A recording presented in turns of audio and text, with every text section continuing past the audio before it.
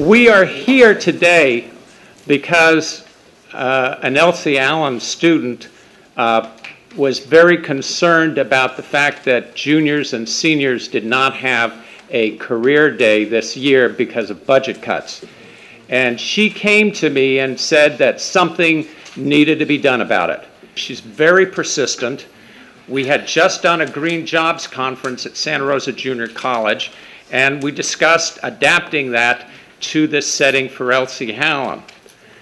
So I would like to recognize that person, who was my daughter, Benita Margaronis. And thank you very much for getting us here, Benita. So why are we here today? All of us are here because we want to help ensure that you guys have a great future.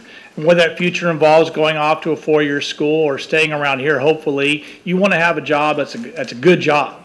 And nobody is more committed to ensuring the opportunities for you guys and gals than my former student, Sonoma County Supervisor, Efren Carrillo. Efren?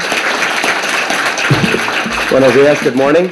Good morning. Good morning. Well, thank you, Mr. Petty. You know, I actually still recall one of my first interactions with Mr. Petty at Santa Rosa Junior High then, that shared with me his experiences having attended Berkeley, UC Berkeley, but also shared with me the opportunity to dream and to dream big, and that anything that we set ourselves to do was achievable. And I've never really forgotten even those conversations as a 13, 14-year-old whippersnapper, so to speak, and really kind of thinking long term.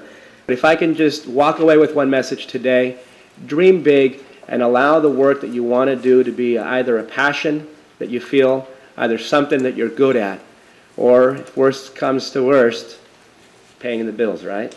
So for me, it's a great honor to be here, Mr. Petty. Thank you for the opportunity, just to give you a sense of the outlook. But there will be opportunities in agriculture, in tourism, in green building, and the opportunities are endless. But I just ask you to continue to be engaged and interested, and not only self-developing and learning, but in putting in the work ethic that is necessary.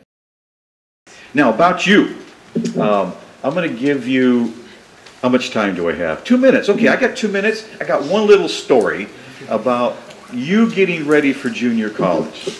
So, I'm an older guy. I'm a grandfather. In Spanish, we call it an abuelo, an abuelito. So, I've got my granddaughter in the back seat, Lina, 3 years old, can barely talk. But she's brilliant, just like you were when you were 3 years old. And she goes, Tito. That was my nickname. Tito. Yeah, mija. Where was my voice before I could talk? I said, what did you say? This. Where was this before I could talk? I said, Lusalina. I pulled over the car. We were in the car. I said, you know what? Let me think about that one. This is Tito, college educated. I'm a vice president. The 3-year-old has me pull over because I had to think about her question. I said, mija, you always had your voice. You just had to learn how to use it. She goes, okay. Like I'm using it? Exactly. Okay. Employers tell us social skills, that's the ability to work with others in teams, is one of the most important things to be successful in a job.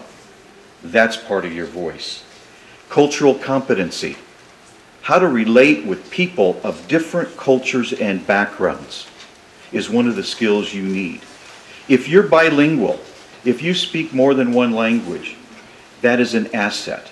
That's a skill you'll carry into your work life and your professional life. And last, a college education.